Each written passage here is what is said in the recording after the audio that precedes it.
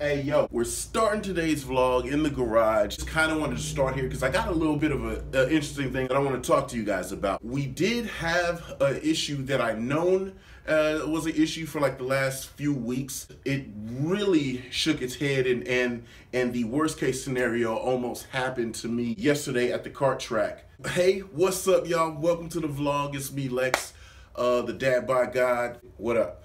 Let's go back to Kinsman. We've been jamming the last 2 weeks. I've been really learning a lot. I've been focusing up on something really special because I'm trying to be a rider. So let's go back. Last couple weeks, you could see how I progressed from what I thought was a pretty good session a couple weeks ago to what I thought was a pretty good session yesterday. And then let's come back and let's talk and we'll rapid taste and I'm gonna show you something on the bike.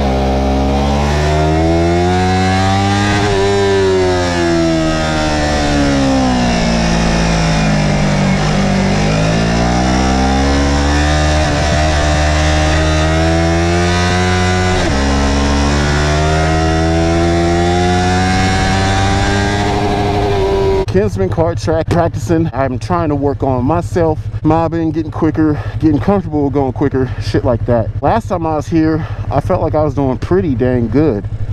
And I mean, I was, essentially, but I was actually on track with one of the fast dudes, and he was mobbing and showed me, he didn't try to, he just came mobbing by me, and he showed me like a really solid ass line. I got that line. I want to improve on that line and just go faster and faster.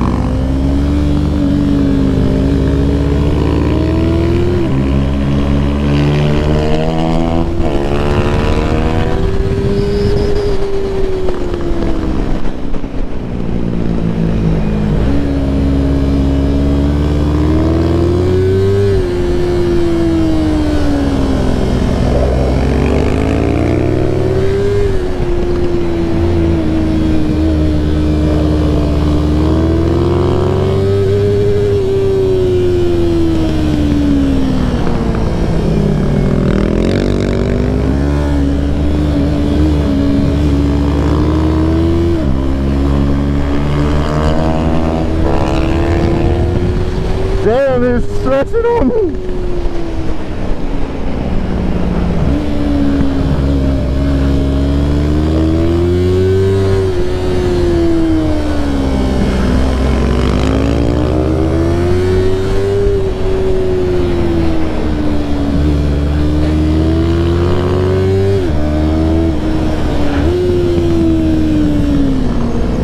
Yes, nice line.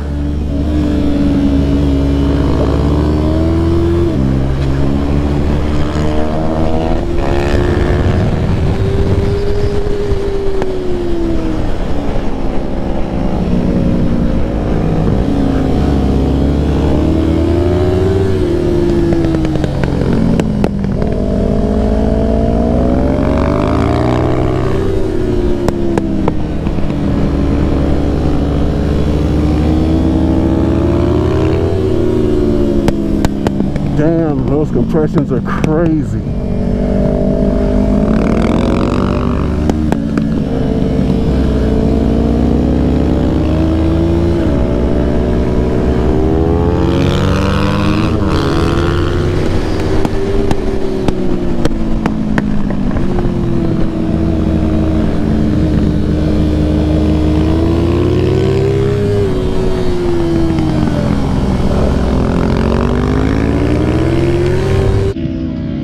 We tuckered out, man. We are tuckered out. Jalen's annoyed with the flies. I am too, but today's been a nutcase because look, we got R3s out here today. So we're about 3 R3s out here. There's 2 Ninja 400s out here. It's usually overtaken by supermotos, but it's actual motorcycles out here today. But the sessions were really solid. Worked on all the stuff I wanted to work on from the footage that I look at. Look, they traded on through there. Damn, that makes me want to suit up and get out there. So Jalen, he's become a football star or something. So he had a football game this week. He scored a couple touchdowns, and then he also wants to do basketball. And he's at basketball practice. So the guy's worn out, a little fatigued. And you know me, I'm like, hey, well, still got to get out there and get to work on the track. So he's a little sore, but he still got out. James doing wheelies. He still got out and got on the track, worked on his body position. You just got some solid pictures. You see the pictures James showed you? Yeah, real good body position. I'm trying to work on mine and get better. Trying to get faster. The pegs are getting whooped. They absolutely have to be changed out. I mean, if you look at my shoes, Like, I'm dragging both sides, and this one's the worst. And like I said, I am working on body position a lot, and I am improving a lot, but those pegs gotta go. Looking at the R3, dude's white R3, his rear sets are up with the swing arm pivot bolt. Ours are down about 1.5 to 2 inches, so that's gotta go up higher. Because for one, I almost did it. I almost slid my back out because I drug it deep. And for two, I'm just running through shoes, and that's not a vibe. That ain't a vibe at all. So we're gonna change that. Again, fun ass session. Great to get out here, improve upon something that I wanted to improve upon.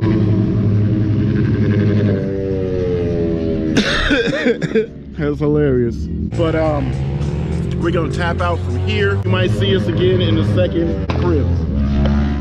Okay, so here's the issue that we're having. Squids be talking about that chicken strip shit. Leave the finger foods to the squids. You could drag every ounce of kneecap on your body and your homeboys' bodies, and there are just certain times that you don't use the entire tire. The entire tire. You don't use the full tire. We've got a little bit less than a fingernail here, but literally the entire tire has been used. Now, you go to a local bike night, some Johnny B. Bad want to clown and say, you still got some chicken strips, bro. You could tell them to fuck off, because this bike, because of the crown and profile of the tire, is harder to get to the edge. If you've got a wider crown and profile, like you see on the R6, it's very wide. We're scrubbing out the edge on that bike, but the 300 is harder to get to the edge of the tire on this bike. That was not a goal. I'm not looking to get to the edge of the tire. What we found out is we've maxed the lean angle out on this bike. The pegs are a hard point that you end up hitting that restricts your lean angle. On the track where you have suspension load, the bike is compressing, which makes it lower, and it's leaning over. So all of your hard points, your impact points, are now lower to the ground. So the lean angle is a lot, but you also have less ground clearance, so you start hitting shit. It's a challenge because now that I'm more comfortable with leaning this bike in quicker and I'm going into corners quicker, I get the bike too low and I'm hitting the pegs. Now, the danger point, we talked about this with Jalen, but let me explain it to y'all. When you pick the tire up off the ground, you're gonna go down, you're gonna low side. That's where adjustable rear sets come into play. These adjustable rear sets, they're consumable. It's like your tires, it's like your gas. When you fall, you're gonna hit rear sets, clip-ons. That's why you have extra parts of those. So we do have extra parts, but what we have to do is, we don't care about the, rubbing it out, the aesthetic of that. We care about preserving ourselves and not hurting ourselves. So we have to adjust these up a little bit higher. What needs to be done, honestly, is I need to change out to a whole nother rear set. Because not only am I running through this and possibly gonna knock myself off the bike, I also have my tip of my toe turned out as I'm on the rear set, and I've ran through the entire toe guard on my boot.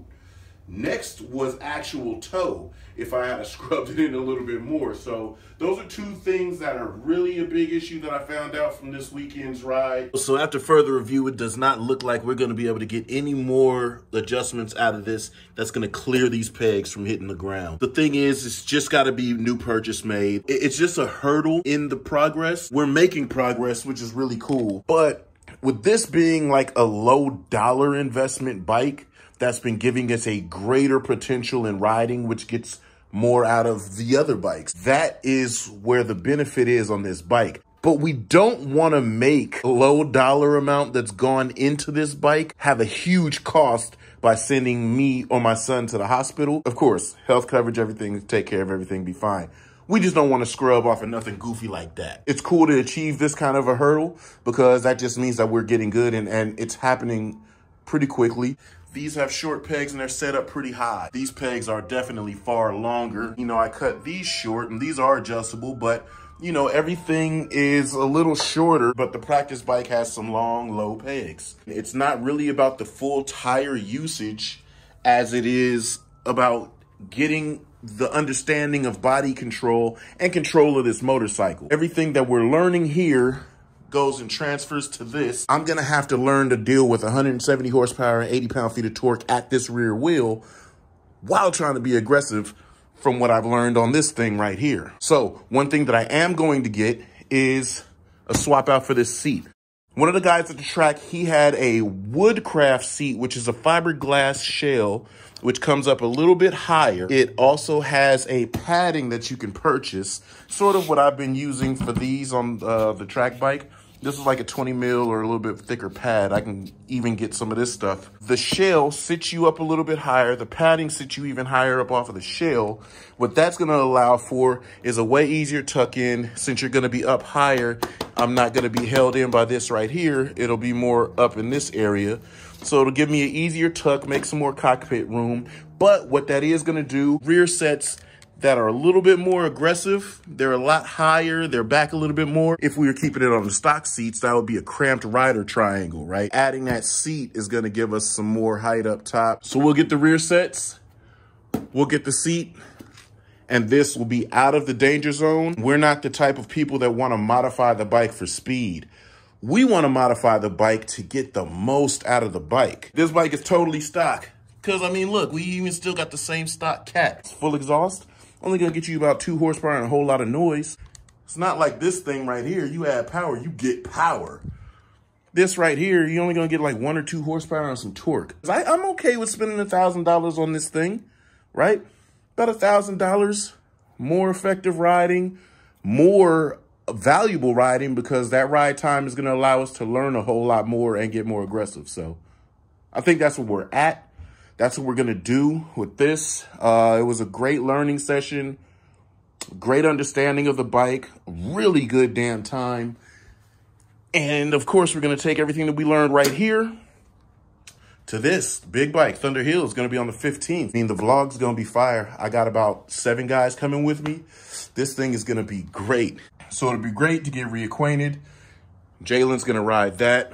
He's gonna have some fun with us, and we should have a really good time. I'm really excited about it. I'm more or less excited about the progression.